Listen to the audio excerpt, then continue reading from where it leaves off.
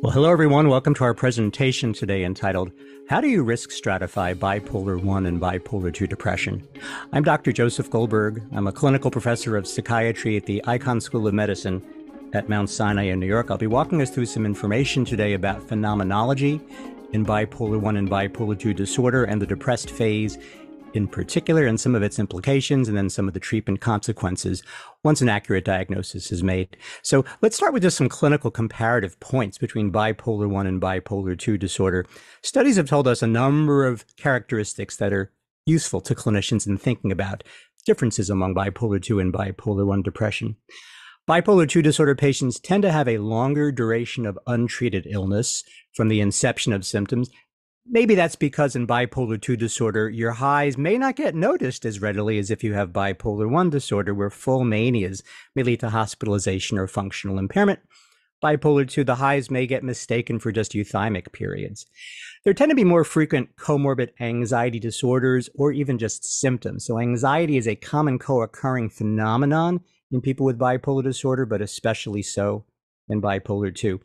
The frequency of depressive episodes and durations of depressions tend to be longer in people with Bipolar 2 than Bipolar 1 disorder. The age at onset of the illness tends to be somewhat later than in Bipolar 2 disorder, than in Bipolar 1 disorder, rather.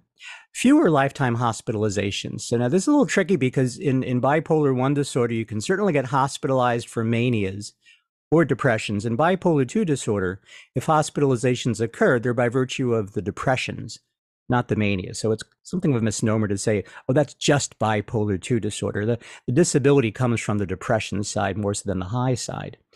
Antidepressant use tends to be more frequently prescribed in people with Bipolar 2 than Bipolar 1 disorder.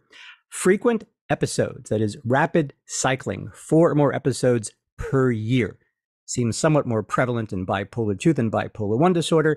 And after a depressive episode, residual depressive symptoms seem to be more persistent and more linked with functional impairment in people with Bipolar 2 than Bipolar 1 disorder. Now, arguably one of the greatest forms of morbidity and mortality in all of psychiatry really is suicide risk. And people with mood disorders are among the highest risk, and people with bipolar disorder are yet further among the highest risk. And in comparisons of Bipolar 1 and Bipolar 2 disorder, there's actually a bit of a divided literature as to whether or not suicide attempts or completions are meaningfully different in one versus the other. Studies say about a third of people with Bipolar 1 or Bipolar 2 disorder will have at least one lifetime suicide attempt. Whether Bipolar 1 or Bipolar 2 is higher can vary on the study, but by and large, they're both fairly substantial. It has been shown in some studies that Bipolar 2 disorder patients tend to use more violent methods of suicide attempts compared to Bipolar 1 patients. More violent methods may implicate greater lethality as a consequence.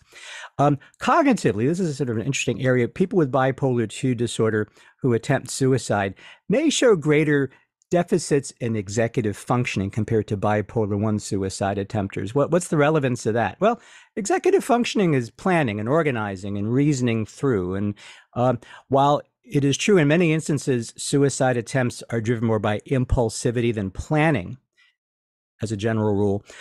When one is sort of thinking through consequences or issues around feeling hopeless or the ability to problem solve, that relies very heavily on executive functioning. And if that is compromised more so in Bipolar 2 patients, that may be an implication for suicide risk.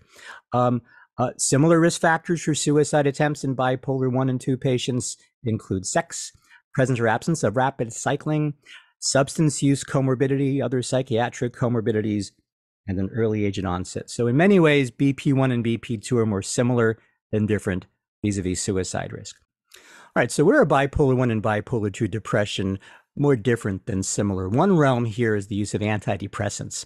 So while people with bipolar disorder in general have not been demonstrated to have an excellent response to antidepressants, say compared to unipolar depressed patients, and may have a higher risk for induction of mania or activation symptoms of the antidepressants, that risk may stratify. Bipolar 1 disorder patients seem to be about 1.8 times more likely to have a destabilization of mood during antidepressant use as compared to patients with Bipolar 2 disorder, which is to say that there may be a somewhat greater margin of safety if not efficacy, in the use of antidepressants in bipolar 2 depression. Well, what about efficacy? So interestingly enough, there have been a handful of small, preliminary randomized controlled trials looking at antidepressant response rates and switch rates with the use of an SSRI, such as sertraline or lithium, or the combination of two. And this is some interesting data from the Stanley Foundation Bipolar Network, which identified really no difference in the risk of switching from depression to hypomania. These are bipolar 2 patients, so by definition, nobody gets manic, they can get hypomanic. If patients receive lithium or sertraline or the combination. And even more interestingly, in terms of treatment response rate over time, here again, there was no clear difference in this particular bipolar 2 sample in time till response in bipolar 2 patients receiving lithium, sertraline, or the combination. There was more dropout with the combination, but somewhat contrary to what one might expect, sertraline and lithium had a very similar pattern of efficacy. That's monotherapy in bipolar 2, not bipolar 1 patients. Here's another piece of evidence looking at bipolar 2 depression and its unique response rates that we see with antidepressants. So about 12, 13 years ago, this is a randomized comparison of lithium alone or fluoxetine alone or placebo in relapse rates for bipolar 2 depression. Interestingly, this study found that fluoxetine was superior to placebo, but it was also superior to lithium. Lithium was actually not an efficacious preventative strategy for recurrences in bipolar 2 depression. Now, there's a catch to this study. This study was predicated on the initial response in bipolar 2 depressed patients to fluoxetine alone. A little less than half of patients had a robust initial response, and of those enriched patients, remaining on fluoxetine monotherapy had a lower risk for relapse as compared to patients who were randomized to take lithium or placebo. So this study says that a lot depends on initial responsivity, that bipolar 2 depression may be different than bipolar 1 depression in terms of antidepressant potential efficacy, that even monotherapy, which is frowned upon in bipolar 1 depression, may not be as much of a risk for mood destabilization in bipolar 2. And lastly, this study does need replication. It's just one trial. So if we move on to some of the FDA-approved treatment options for bipolar 1 and bipolar 2 depression, there's a recent study looking at the drug lumateperone. Here is monotherapy. It's also been studied as augmentation of lithium or valproate. And reduction of depression symptoms was statistically significantly greater with lumateperone, 42 milligrams a day, as compared to placebo, both in bipolar 1 and bipolar 2 depression. But what's really interesting here is the magnitude of difference, the clinical meaningfulness of the effect was about twice as great in bipolar 2 than in bipolar 1 disorder. The drug was efficacious in either subtype, but had an even bigger effect in bipolar 2 than bipolar 1 patients. This effect size is a decimal. Effect size is about 0.5 would be considered a medium effect size. An effect size of 0.8 is a large effect size. So both meaningful, but an even bigger effect in bipolar 2. By contrast, the only other FDA-approved treatment for bipolar 2 depression is quetiapine, where both bipolar 1 and bipolar 2 depression was studied. And interestingly enough, here we saw the opposite.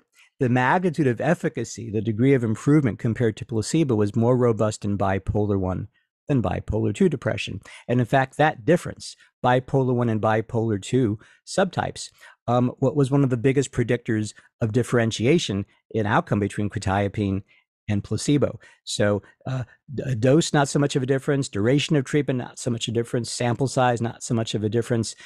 Really, the biggest effect that was seen was bipolar 1 depressed patients, robust effect in bipolar 1 disorder. So what can we conclude from these data? Well, morbidity, suicide risk, and functional impairment in bipolar 2 disorder seems largely comparable to bipolar 1 disorder, largely based on residual depressive symptoms.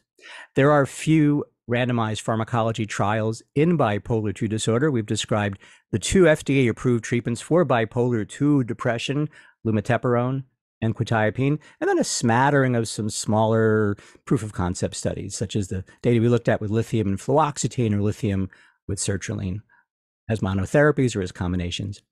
So there may be a somewhat lesser risk for antidepressant-associated polarity switch in bipolar 2 than bipolar 1 disorder, and that may imply some greater measure of safety and perhaps efficacy based on these small proof of concept studies that we've talked about. Preliminary data. More robust placebo-controlled findings with lumateperone and with quetiapine are seen in bipolar 2 depression, and both of these agents would, at the moment, represent state-of-the-art evidence-based treatments for bipolar 2 depression. So thank you for joining us today.